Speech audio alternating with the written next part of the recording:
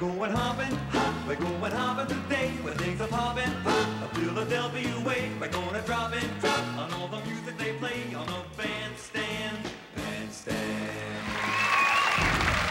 How do you do, sir? I'm doing good. Very good, very good. I have 3 questions I have prepared in my mind to ask you, and I normally don't do this. I sort of think, well, we'll go out and figure out something to talk about. But first of all, do you ever have the least bit of worry about how you will excel, how you'll beat what you did the last time when you sit down to do a new album?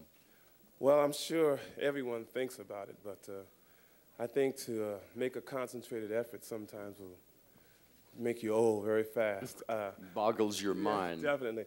How, after you sit in a session and you do a great album and you think that every one of those records is terrific, how do you pick the one that's going to be the first single release? Well, usually it's a mutual consent thing between artist and record company, and it's done by a process of elimination. It's not arm wrestling? You don't beat them to the floor, put a gun to their head, nothing like that? On occasion.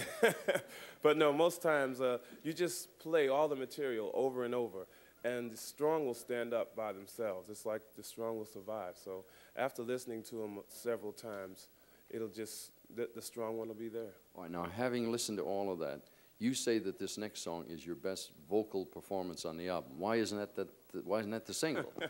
Well, we want. See, I boxed you in with this. I painted you into this little corner. We chose the first singles because it also to help out with the tour. We wanted some up-tempo tunes to kick the tour off, so the album was released at the same time as the tour.